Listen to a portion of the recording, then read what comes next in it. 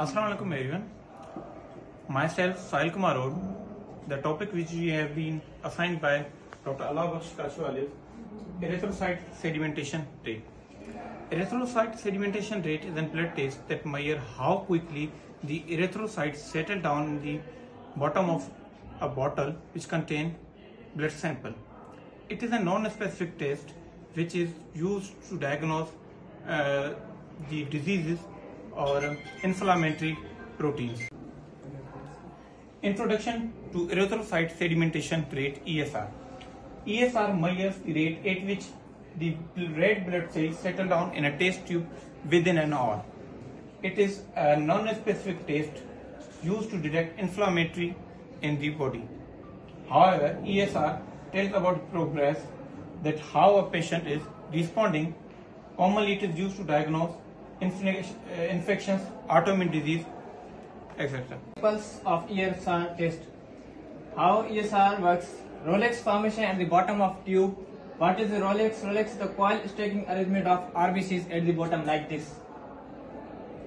And red blood cells settle faster in the presence of inflammatory protein. The faster the sedimentation, the higher the ESR value. And it is measured in millimeter per hour. Method of determination of ESR. Western method, which is highly standard recommended by WHO, uses a 200 mm tube with anticoagulated blood. And other method is Ventrov method, uses a 100 mm tube and require less blood. Materials which required are EDTA, anticoagulated blood sample. This is an Western tube, tube stand, syringes, cotton, and timer and pipette. Procedure. What is the procedure? Western method. First one is blood collection. Collect 2 to 3 ml blood from vein in arm in human, or if with animal, collect jugular vein from jugular vein, ox or goat. Anticoagulation. Mix the blood sample with proper amount of anticoagulant. Third one is transfer to the test tube. Transfer the blood sample to a 200 mm long test tube.